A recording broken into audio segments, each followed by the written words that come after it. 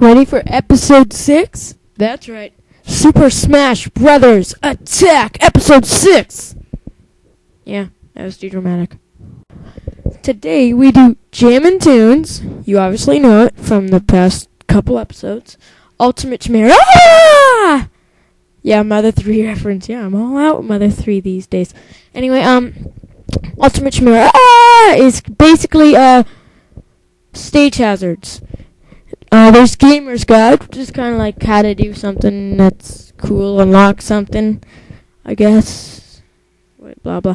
And Classic Smashing, where I do review something, you know, from the original Nintendo 64 Super Smash Brothers, which I actually already know everything about. It's time for Ultimate Chimera! Yeah, the stage hazard thing I just showed you. What? Fine, I like Mother 3. Just look at the picture. Lol, blah, blah, blah. It's got hidden messages that are actually pretty obvious. Blah, blah, blah. Let's go on to the actual thing. What, you didn't seriously think I was going to do it and call Ultimate Chimera without rating the Ultimate Chimera first in the entire thing? Wow. If you did, then, wow, I do not know how you were able to think that's not going to happen, because, you know, that's just how it rolls with me. Anyway, the Ultimate Chimera in Mother 3 was a one-hit kill. You would instantly get a game over. And in the New Park City stage, that reflects.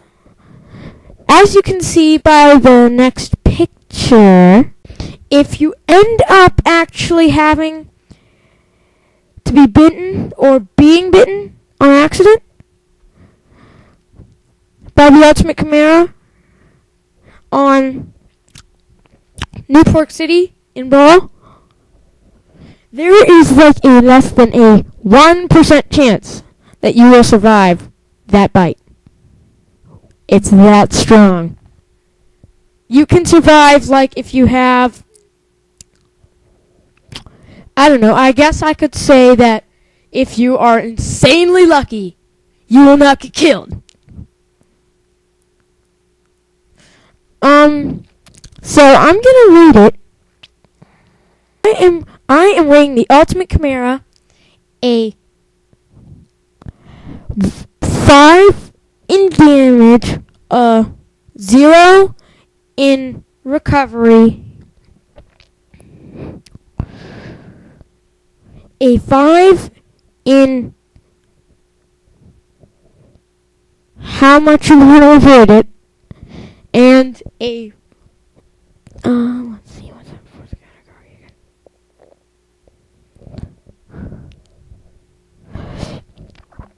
again. I'll just put it in for fun. And a 5 in awesomeness. Okay, there. Okay, now.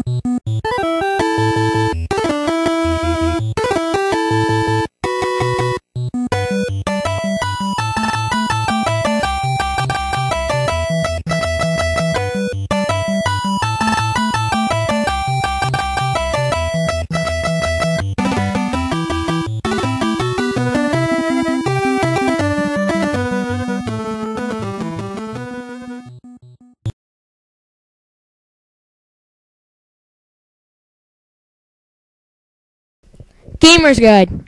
Tips. How-tos. Stuff. Yeah, it's just tips and how-tos, that kind of stuff. So, as an Earthbound fanatic, I proudly present Ness! Ness has 3 different ways you can unlock him.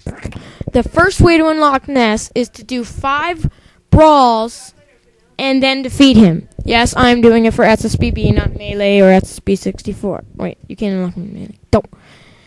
The second method is to reflect 10 things in a Brawl, which is actually the easiest, because you can have Fox as player 1 and Fox as player 2. Bam, bam, bam. You have player 2 shoot at Fox, use his blaster on the first, on player 1 who reflects it, and then player 2 reflects and blah blah blah. It keeps on going and going. The third way is to meet him in Subspace Emissary, which is very late and not recommended. The recommended way for me is method 2, because that is very easy. It's very easy. 5 brawls, that's easy too, but reflecting is very easy. So those are the three methods to do this.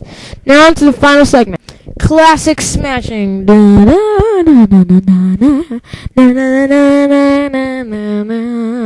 Okay, why did I do that?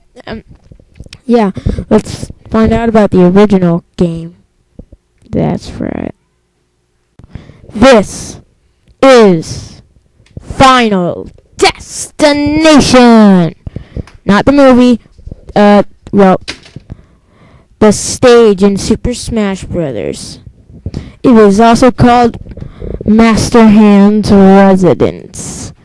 In it, you would play against a character who has appeared in Kirby and the Amazing Mirror. In it. 1 second.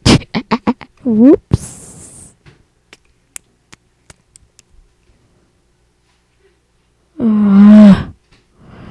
Well, as far as I know, it is,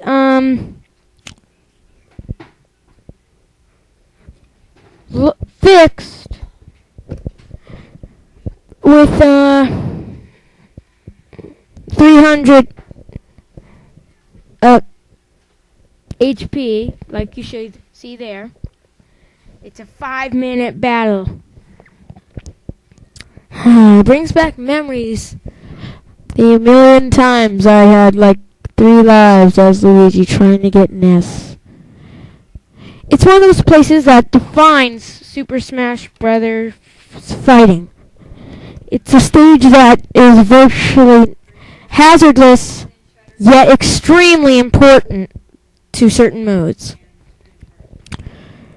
So for this amazing fact, I rate it 5 out of 5 for its amazingness that is just plain amazing. I salute you. Super Smash Brothers 64. Only available on Nintendo 64. If I get a Nazo DVD recorder someday, I'm going to be posting proof that I actually have this game. I swear.